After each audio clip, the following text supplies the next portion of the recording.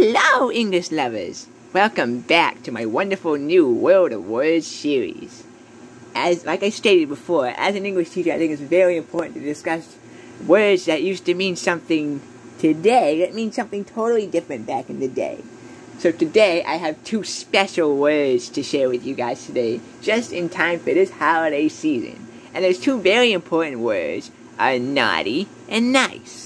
You know, I'm sick of coming here all the time, but Jesus Christ, work is never going to get done. I told you we have this project to do. You didn't want to help me do it. Or maybe I didn't want to do it. There's a difference. Why do I keep getting interrupted by these special guests all the time? I have no idea. Honey, I don't know what to tell you. Well, since you guys are here, Smurfette, well, you can help me with the naughty and nice. Well, how can I help you with naughty and... You gotta be kidding me. I see why you're gonna help me, because you two are the polar opposites. Especially you, Vexy. What do you mean? I get to be a star? Leave the stardom to me. As I was saying...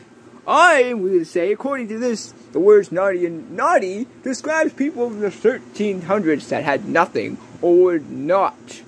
In some cultures, it also describes a nice person.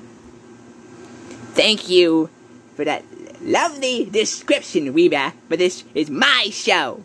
I apologize, I just wanted to add some spice into this. No spice needed, Weeba. No spice at all. I was gonna say that. But yeah, like my husband said, I'll reiterate. English term, guys, you know it. I used to describe people who had nothing, or they called it not. Used to be me in college, but now look at me, I'm somebody. So, basically, I'm naughty? Because I have nothing? No, I wasn't I'm not implementing this to you, Missy. I'm just saying that's what it meant. And you basically have nothing for a grade either, so you really are naughty. But you're nice, and you're supposed to be the naughty Smurf. That's what I'm trying to teach the lesson here. The words naughty and nice used to mean two different things. What? How? Now, how is that even possible? I don't know, we didn't look up enough facts to know this before this video.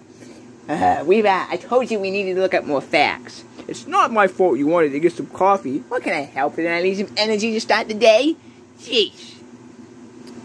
So yeah, naughty and nice used to be total opposites. So you used to be naughty for being nice, and you used to be nice for being naughty. So I can continue to be naughty in your class? No!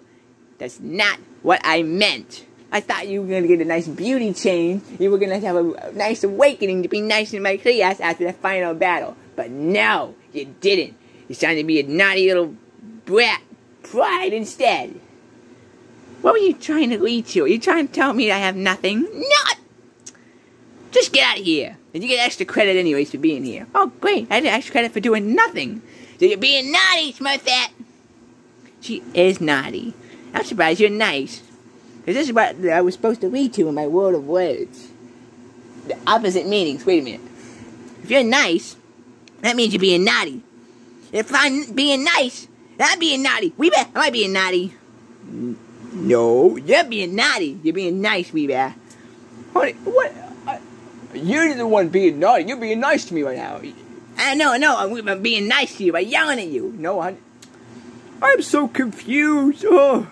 I have a headache now. Oh, maybe I need some coffee too. Oh gosh, darn, I confused myself. Wait, that means I'm being nice.